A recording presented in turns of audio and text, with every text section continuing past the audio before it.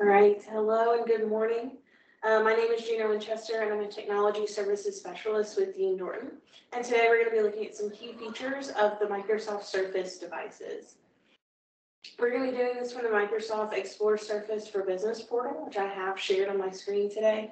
And that's going to be at exploresurface.com if you want to follow along. So here on this portal, we'll see a whole host of Surface devices. And if you traveled here with me, feel free to click on any device that piques your interest and start exploring some of the features as if you had the device in front of you.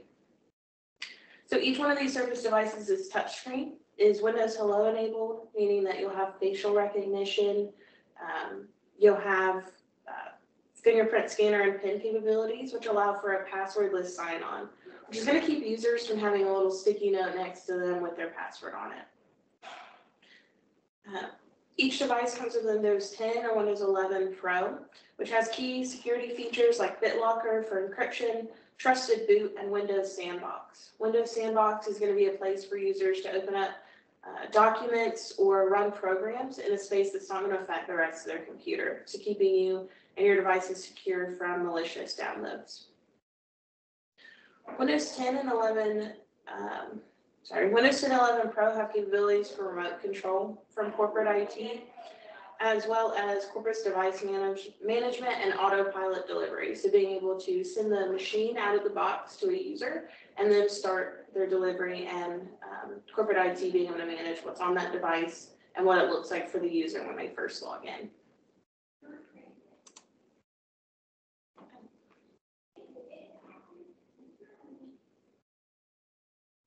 It's important to mention that for all the Microsoft 365 tools like Microsoft Teams, sharing documents and collaborating within that platform is all made easier with the Surface devices. There's a lot of integration and kind of natural working with Windows 10 and 11 and the Surface devices.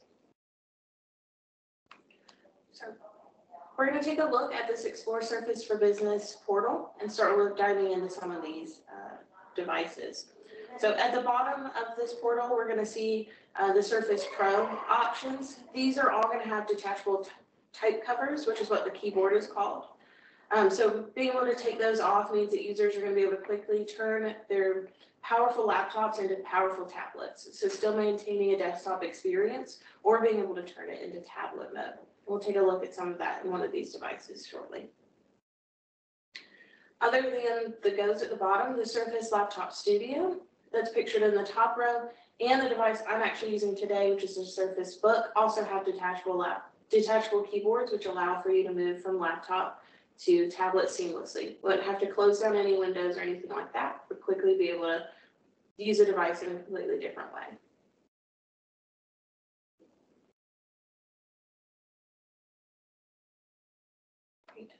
So we're going to take a look at the Surface Studio 2. So that's at the top left of this little portal that we have. So feel free to follow along, but if you've already clicked on something else, you're welcome to continue looking at what you want to. So this is Microsoft's kind of traditional desktop device, where the others are more laptops and tablets. This one's going to be more of the traditional desktop. What's great about it is that it has this zero gravity hinge. So if I click here and drag down, we can see how we can move this desktop laptop into something that's more ergonomic for people that are doing design. If that's engineering or marketing, they're going to be able to use the Surface Pen to write on their screen in an easier way. They can also do that from any format that this is on. So whether it's laying flat, or if we rotate this device and switch it up, we can have it at a slightly different level, which also makes it great for presenting as well.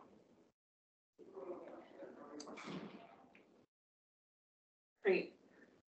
With this one, since it is the desktop version, compared to their other devices, you are able to get the Surface keyboard and Surface mouse, which work together with it for a nice, seamless, easy working experience. And of course, many different colors I'm also changing the color of the pin here. We have the blue and the black.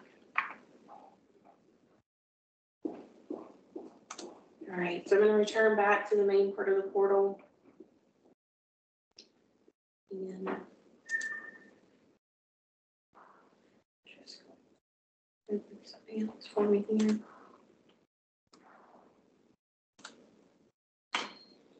All right. The next thing that we're going to take a look at is the Surface Laptop 4. And we're going to take a look at the inside of it and how it contributes to lightweight performance. So it's great for mobile and hybrid work, so moving around, or employees that are going to be on their feet, but still keeping powerful as if they were working on a desktop. So I'm going to click in that Surface Laptop 4.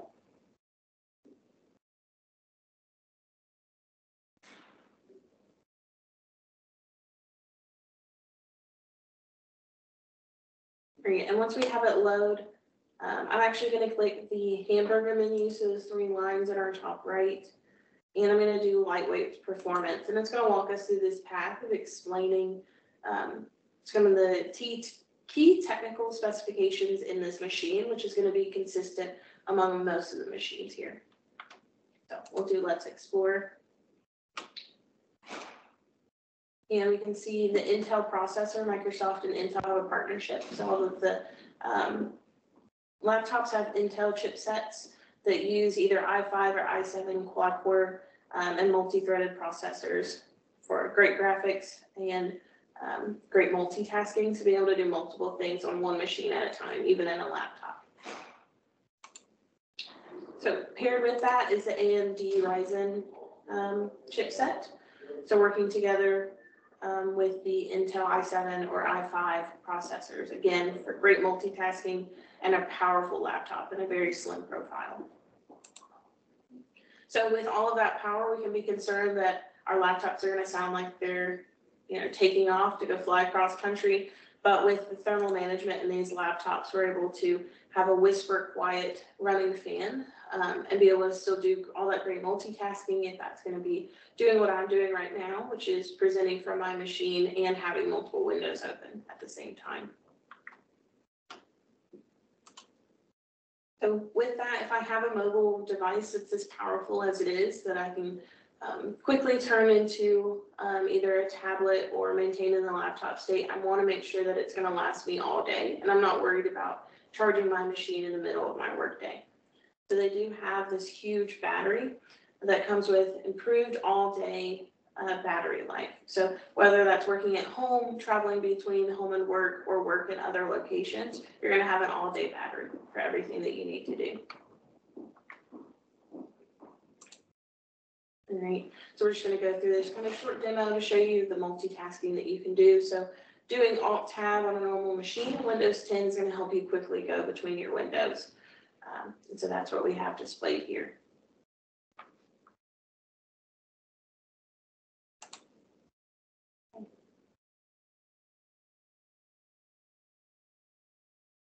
Right. So the next one we're going to look at is the Surface Pro 8, which is about $100 more expensive than the Surface Pro 4. We're going to go up more expensive. Then I'm going to show you that a lot of these features are actually compact and an even smaller, more price-sensitive device later on. But for now, we're going to go to the Pro 8 and look at work-life balance, which is something that I think a lot of the world is worried about now with increase of working from home. So I'm going to click on the Surface Pro 8 here, and I'm going to click on work-life balance for it to take us through that demo.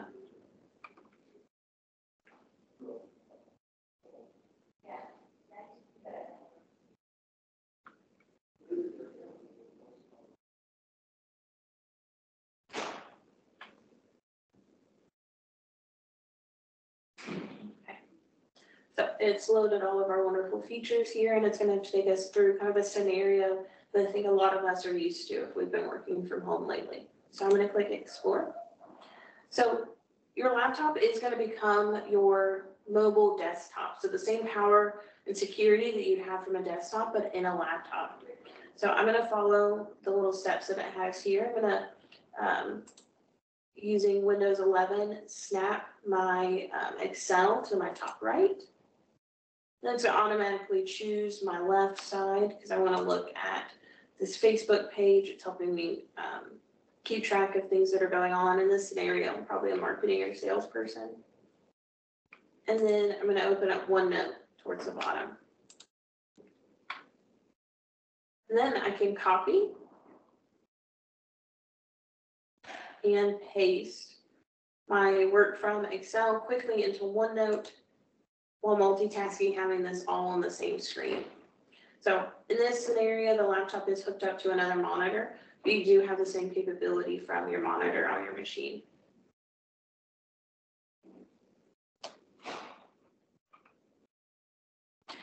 And quickly from working on a monitor, I can disconnect my hub, my Surface hub, and pick up and move across my living room if I need to switch rooms, if I need to go to a different conference room, if I am still at work to present something or to a client location. Quickly move that and maintain all of my fast multitasking still on that device. And here we kind of have an example of the Surface Duo, which is Microsoft's phone that's foldable that allows you to continue work from your computer on an even smaller mobile device that's connected to a cellular service. I'm actually going to go ahead and skip that, and you can see that I can bring up the same stuff that's on that Duo.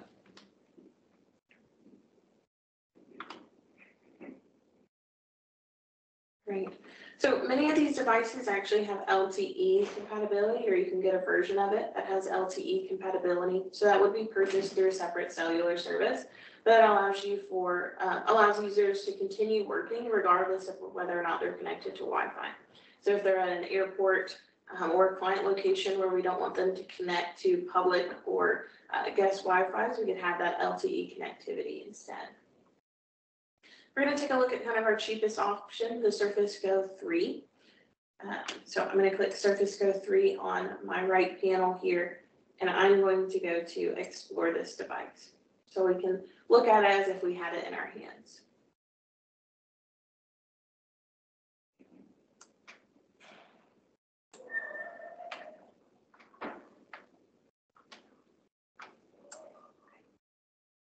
So we can see that this has a much smaller display, which is great for people that are walking around and need to quickly switch from tablet, but they don't want a complete computer-sized tablet.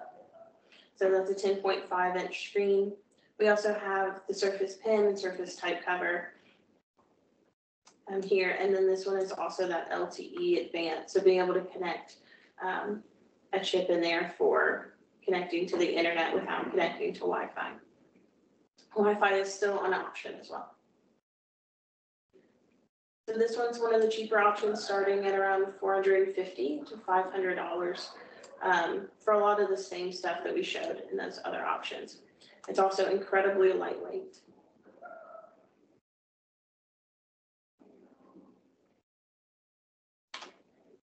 Along with these devices for IT admins, what we're going to have is something called autopilot deployment.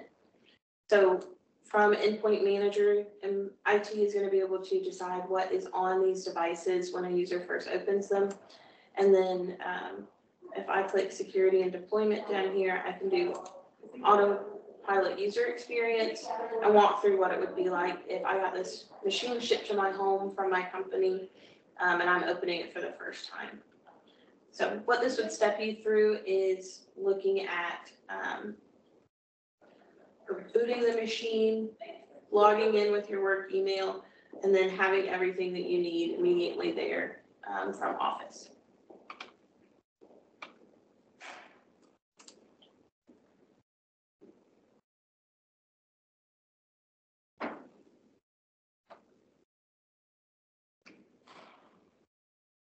So I will log in through this. First, it knows that it's going to be me with my name there, and I'm just going to do the password. Then I would log in with my corporate email address and password.